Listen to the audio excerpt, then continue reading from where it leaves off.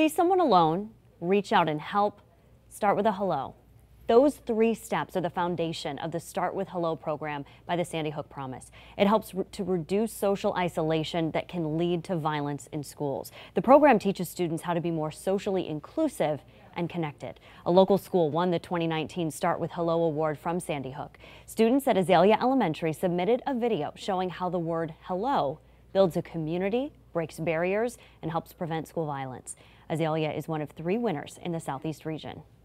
It means that we were very friendly to other people and we didn't let them be alone. And we also helped them make friends and we're just very kind to everybody. Start with Hello was developed using research in the field of inclusion, peer relationships, and social isolation.